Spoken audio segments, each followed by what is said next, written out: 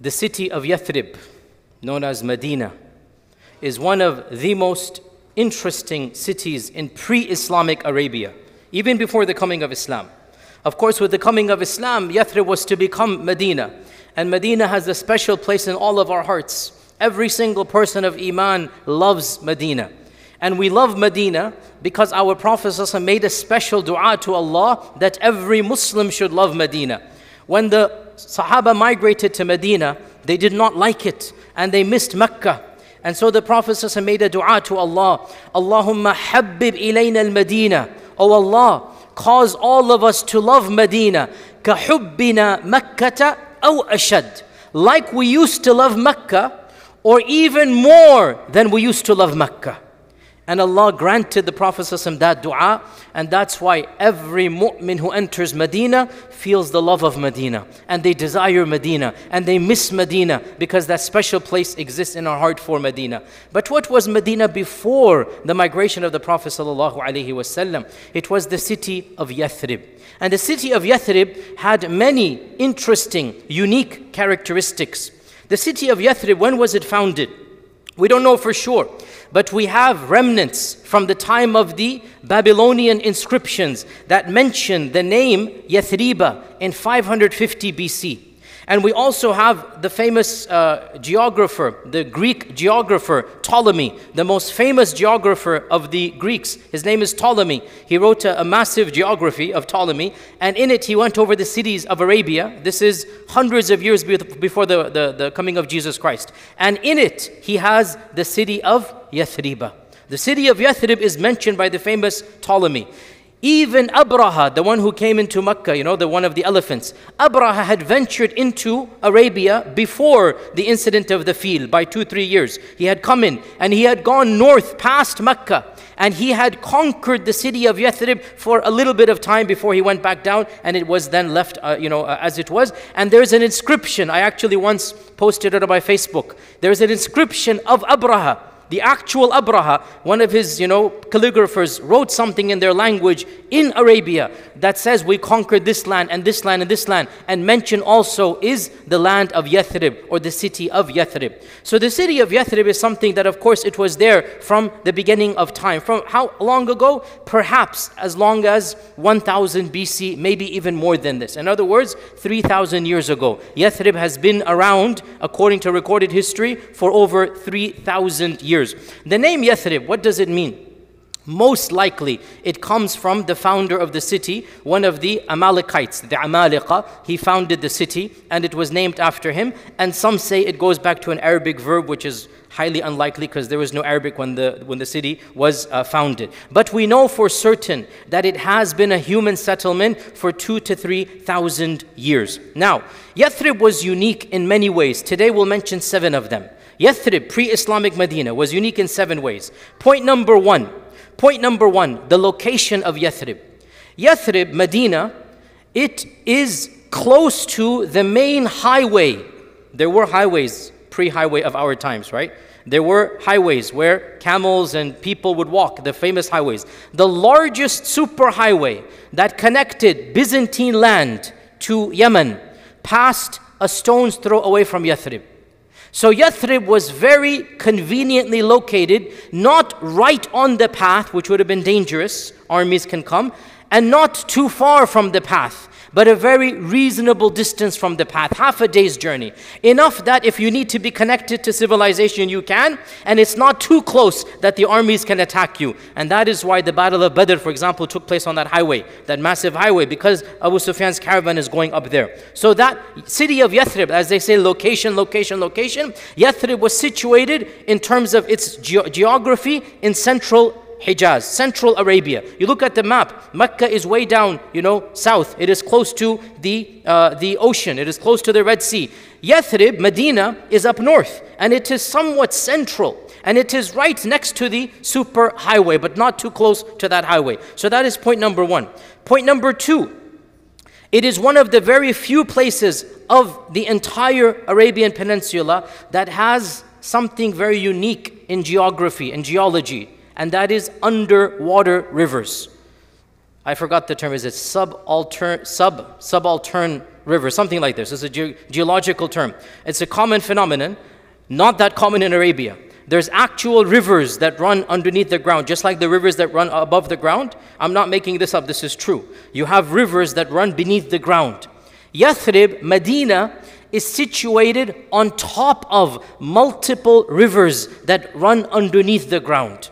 And this is very unique. When you have rivers that run on top of the ground, that has a lot of pros, but it also has a lot of cons. And of those cons, the water dries up easily. Of those cons, you can block and dam the river such that it doesn't reach your city. There's cons as well in the desert. If the water goes a little bit less, the river will dry up. So when you have underwater rivers, which Yathrib has, you have and I've seen this, by the way. I visited a farm when I was a student in Medina, and you know, the person had dug. You see the water just gushing, and it's not on the top of the soil, it's underneath the ground. So if you tap in the right location, and that's why there's wells of Medina. If you tap in at the right location, you go down 20, 30, 40, 50, 60 feet, you will tap into that fresh water. This water is rainwater coming from the mountains of Tihama, or sorry, not Tihama, so up north, and is going down towards Tihama. So there's underwater rivers, and it is those rivers that allowed people to settle in Yathrib. As you are aware, the majority of Arabia is a desert. There are no rivers, there are no water.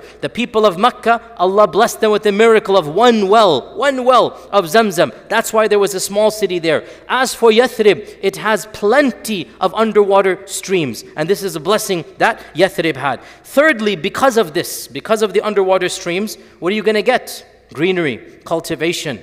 Yathrib was one of the only cities in the entire Arabian Peninsula, in the entire region of the Hijaz, that is based on agriculture. What other city is based on agriculture in that region? Very few.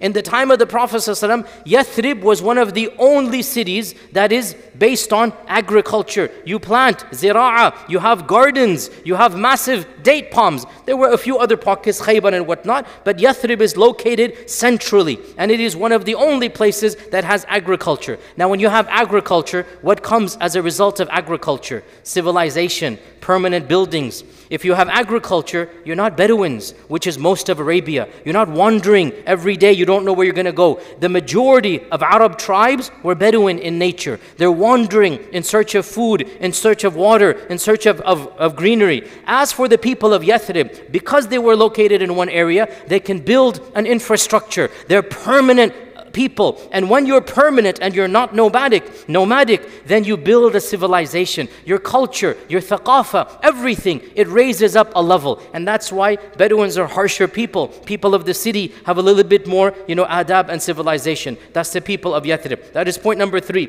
Point number 4, Yathrib was absolutely unique because it was one of the only places that was multi-religious. Hardly any other city in Central Arabia had different faiths. But Medina or Yathrib, as we know, Mecca did not have a population of Christians or Jews.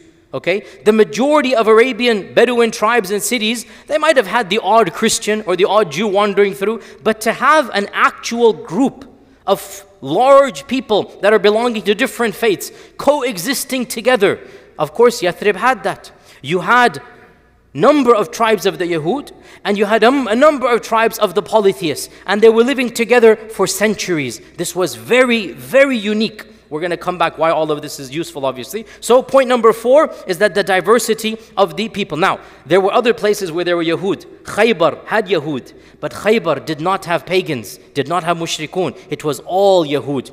Most of Arabia was only mushrikun.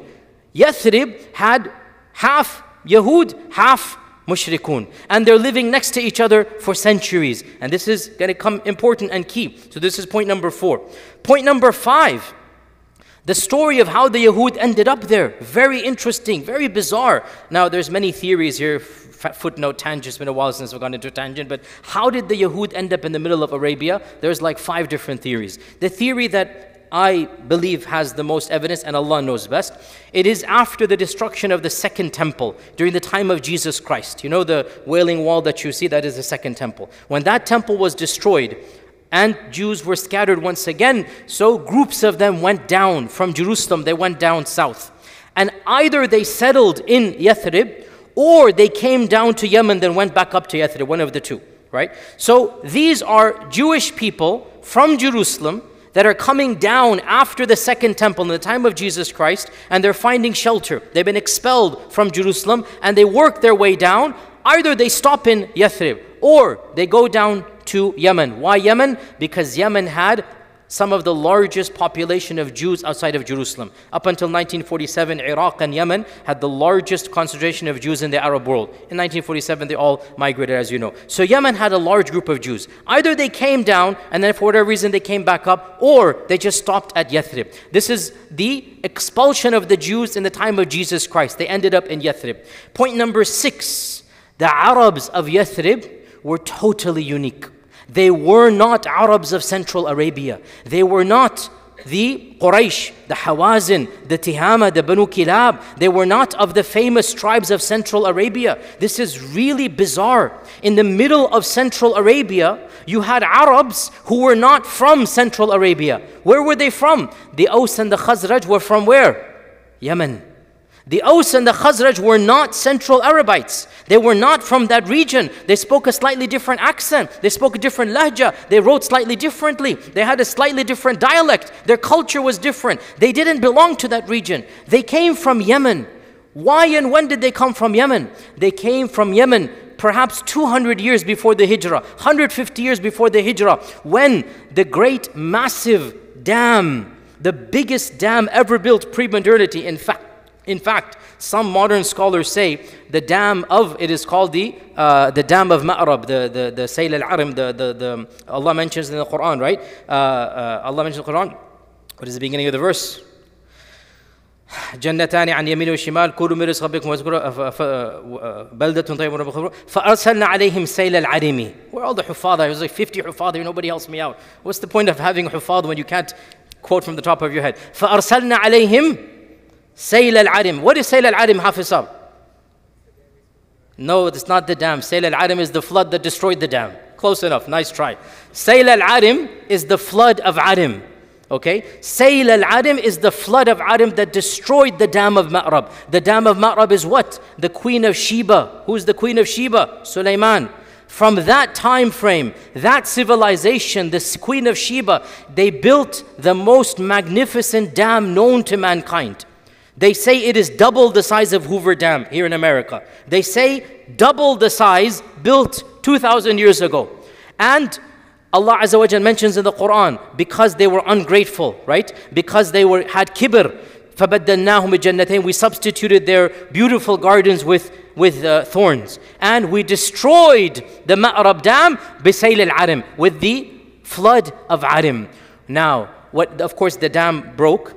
The region flooded. Over 50,000 Yemeni Arabs were forced to migrate, and Allah knows how many drowned. This happened when? Around 300 CE, 350 CE. Okay? So the Yemeni Arabs, and who are the Yemeni Arabs? The Yemeni Arabs had a king and a kingdom. They had civilization. They had a very different culture. Their idolatry was different than the idolatry of the Quraysh. So the Yemeni Arabs went up north, and groups amongst them settled in Yathrib. Two main tribes, Aus and Khazraj. They settled in Yathrib. So this is point number 6 here, that the Arabs of Yathrib were disconnected from the Arabs of the region. Their culture, their paganism was a different strand, slightly different than the Qurayshi paganism. Their language was slightly different, and they had no connection to the region, unlike everybody else. And then point number 7, what makes Yathrib unique is this interesting mix of the Arabs of Yemen and the Jewish tribes. For 130 years, they coexisted together. And during this time, they had some times of peace and they had serious times of war. And in the course of 120 years, civil war broke out between the Aus and the Khazraj, and between the three major Jewish tribes, the Banu Nadir, the Banu Qaynuqa, and the Banu Qurayza. And I don't have time, nor are we interested at this stage, to go into all of the details of these civil wars. Suffice to say, 120 years, 3 generations of wars. Within these 3 generations of wars, 4 of them are considered to be complete all-out civil wars, where Yathrib was almost completely destroyed. And each one of these is worse than the last one. And if you go into the books of history, brutality, complete massacres, people promising to protect and then backstabbing. In one case, they gathered up the children of another tribe and they massacred the children, like ruthless, brutal, raping literally, and plundering, very brutal. And the worst of these wars, and the last of them, was the wars of Bu'ath, which took place when the Prophet ﷺ was preaching in Mecca. He is now preaching in Mecca. He is calling the people to Allah, and 120 years of civil wars, the last of them, the war of Bu'ath, takes place. And it is the most brutal. And in it, more than half the people of Yathrib are killed. More than half of Yathrib killed. All of the senior members of the leadership of the Aus and the Khazraj are massacred in this war. All of them except for 2. From the Aus, you have Abu Amir al-Rahib, who was called Abu Amir al-Fasiq. He's mentioned in the seerah. In my seerah lecture I mentioned him, then he fled away. And from the Khazraj, who was left of the Khazraj? The one leader left of the Khazraj. Who was he? Abdullah ibn Ubay ibn Salul. The one leader left from the Khazraj after the wars of Bu'ath. One from the Aus, one from the Khazraj. Abdullah ibn Ubay ibn Salul, he was the only leader who refused to go to war. He tried to get peace before the war. His people didn't listen to him. They went into war. When the war finished, he emerges as the hero because he was the one preaching peace. And his maqam is lifted up until the Prophet ﷺ comes, and then his kibr kicks in because he thought he would be the king. So, what has all this got to do with us today? Well, 1,444 years ago, what happened? The Hijrah. We just celebrated the first day of the Hijrah a few days ago, right? You guys are following the news, right? Following the calendar. 1,444 years ago, the Hijrah happened. And that Hijrah was from Mecca to where? Yathrib. Now, why did Allah subhanahu wa ta'ala choose Yathrib? I mentioned 7 points. Actually, there's more than this. Lecture only allows us 7. Every one of these 7 points is a reason why Allah subhanahu wa ta'ala chose Yathrib for our Prophet sallallahu alaihi wasallam. He did not think of Yathrib. He did not desire Yathrib. Yathrib was not on his map. So much so that when Allah subhanahu wa ta'ala showed him the land of Yathrib, there was no title on the dream, this is Yathrib. There was no subtitle, this is Yathrib. Allah showed him the date palms. And Allah said, this is where you're going to make hijrah to. But there was no subtitle. So our Prophet ﷺ started yearning and desiring. And his mind went. And he said, I began to think of Yemen. Yemen, far down south. It also had great date palms. And it had water. And it had civilization. So I began to think of Yemen. And lo and behold, it was a mini Yemen. Yathrib is a mini Yemen. Why Yemen, by the way? Because Yemen had strength. Yemen, the people of Yemen were different than the people of other regions. That's why our Prophet ﷺ praised the people of Yemen. Al-hikmatu yamani wal-imanu yamaniya, right? He praised the people of Yemen. A people are going to come to you that the softest of heart and the best of iman. Wisdom is Yemeni and iman is from Yemen. He praised the people of Yemen. And Yathrib is a mini Yemen. How so? Because Aus and Khazraj are Yemen. Look at all of these points. In order to have an Islamic capital, it had better have location, and Yathrib had location. Yathrib had ideal location. If you want to build a civilization, you need water. Yathrib has water. You need to have structures. Mecca didn't have 2-story houses. Yathrib did. Yathrib had civilization. Yathrib had agriculture. If you want a capital, you better have food to eat. You cannot be starving. Hence, when they were trapped for an entire month, remember in the Battle of Khandaq, they had water. They would never run out of water, but they were running out of food. But still a month of supplies were there. Even though no trade is coming in, for 1 month, Yathrib can supply them. That's why you need Yathrib over there. As for multiculturalism and multi-religiosity, subhanallah, Islam is going to be multicultural. Islam is going to be multi-religious. It's going to rule over large populations. You cannot have monochromatic societies when Islam is being revealed. The Quran is coming down. The Quran has to demonstrate how faiths live together, how different religions come together, and Yathrib demonstrated that. As for the Jews of Yathrib, can you imagine if the Prophet was in Mecca, where would we get all the stories of the Bani Israel, the stories of the previous prophets, all of the verses that take on the challenge of the Jews and Christians, that challenge the Yahud, the Bani Israel, and we benefit from, and it situates Islam in the global history. We needed the Jews of Yathrib so that the Quran can come down, so that Allah subhanahu wa ta'ala can demonstrate how this faith is connected to the previous faith traditions. As for Aws and Khazraj, subhanallah, we don't want tribes that have connections with other tribes.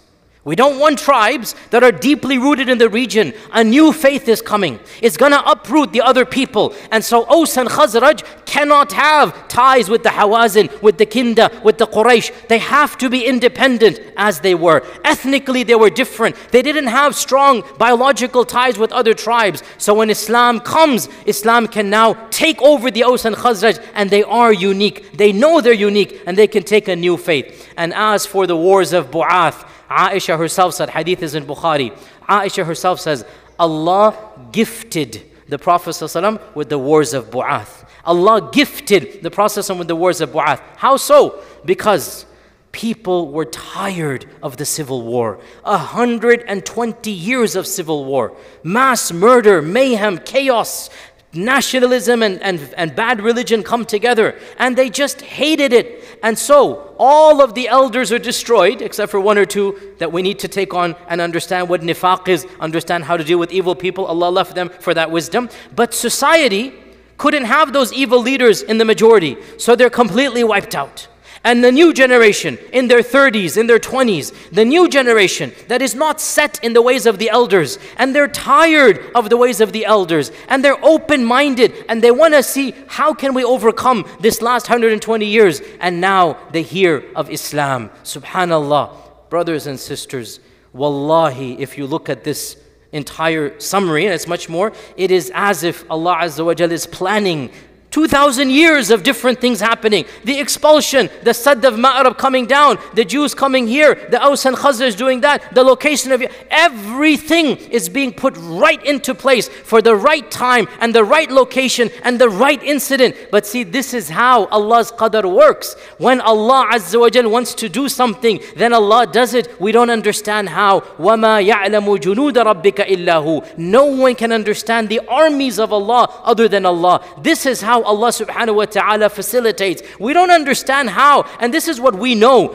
How about what we don't know about Yathrib? How about what we don't know about why this city was chosen? When you look at the wisdoms of why this city was chosen by Allah subhanahu wa ta'ala, you begin to just be astounded, and everything fits into place, and you realize that subhanallah, when Allah decides something, when Allah Azza wa Jal says kun, then indeed the fayakun happens, and it happens upon the right time and place and methodology. One final point, I've been saying Yathrib, Yathrib, Yathrib. The reality is that we should only say Yathrib if we're talking about pre-Islamic Medina, which is what I'm doing here. We are not supposed to say Yathrib for the modern city of Medina. And I'm not saying it for the modern city, I'm talking about the classical city. Allah subhanahu wa ta'ala mentions in the Quran, where is Yathrib mentioned? Where are the Hufad? Let me quiz you guys. Where are the Hufad? What does Allah say about the Hufad? You recited in the Fajr 2 days ago, right? Yeah. وَإِذْ قَالَتْ طَائِفَةٌ مِّنْهُمْ يَا أَهْلَ يَثْرِبَ لَا مُقَامَ لَكُمْ فَارْجِعُوا. Right? Somebody can say, Shaykh, you're saying we shouldn't say Yathrib. Allah says Yathrib in the Quran. We respond, Allah Azza wa Jal is saying what the leaders of the hypocrites said. They called it Yathrib, they didn't call it Medina. وَإِذْ قَالَتْ طَائِفَةٌ مِّنْهُمْ. In the battle of Ahzab, when the hypocrites said, يَا أَهْلَ يَثْرِبْ. So Allah is describing what the hypocrites call Medina. We don't call it Medina. Hadith is in Sahih, we don't call it Yathrib. Hadith in Sahih Bukhari. The Prophet ﷺ came back from an expedition and he saw the city of Medina, and he said, يَقُولُونَ يَثْرِبْ وَهِيَ الْمَدِينَةِ. They call the city Yathrib, but it is the city of Medina. And the hadith in Musnad Imam Ahmad, بِسَنَدٍ فِيهِ ضَعْفٍ, that the Prophet ﷺ is reported to have said, whoever says Yathrib, let him say Astaghfirullah. Whoever says Yathrib, let him say Astaghfirullah. Meaning, if you call Medina Yathrib, we don't do that anymore as a modern city, but in that time, you should not do this. So Yathrib is only said for the historical city. As for the modern city, we do not call it, we call it Medina. And of course, there are other names of Medina. Most importantly, Taiba and Taba. Tayba and Taba. Our Prophet called the city Tayba and Taba. And also the Quran calls the city. What is the city called in the Quran? Hafiz Sabs, other Hufaz. We got like 50 Hufaz here. What is Allah called the Quran? Allah called Medina in the Quran. Come on. I should not even tell you. We have so many Hufaz. وَالَّذِينَ تَبَوَّأَ الدَّارِ, the abode. Allah calls Medina Ad-Dar, the house. It is the house, the ultimate house. This is one of the names of Medina, right? And there are other names as well found in the Quran and Sunnah. Bottom line, purpose of today's brief Khtira, remind ourselves of the Hijrah and remind ourselves that the plan of Allah is infinitely wise. And we can begin to just see some wisdoms. But when Allah wants to do something, it will be done. And whoever puts their trust in Allah, Allah's plan will come into effect. And whatever happens in our lives, it's all of these interconnected things happening, going back many generations. We don't know how and why and what, but it is all Allah's qadr. As Allah says to Musa, when he's wandering in the desert, lost with his pregnant wife, not having any food and water, and he sees the light here, and in the middle of the desert, he goes to that light. Allah says to him, ثُمَّ جِئْتَ عَلَى قَدَرٍ يَا Musa. All of this chaos that you think is chaos, it's not chaos. Oh Musa, you came here because it was my qadar. I had said and I had decreed and it was preordained that this is what is going to happen. There is no chaos in this world. Everything that happens with the qadar of Allah. We put our trust in Allah. We make dua to Allah for the best qadar. And inshallah we'll continue later on. Wassalamu alaikum wa rahmatullahi wa barakatuh. إن الله وملائكته يصلون على النبي يا أيها الذين آمنوا صلوا عليه وسلموا تسليما إن الذين يؤذون الله ورسوله لعنهم الله في الدنيا والآخرة وأعد لهم عذابا مهينا والذين يؤذون المؤمنين والمؤمنات بغير ما اكتسبوا فقد احتملوا بهتانا وإثما مبينا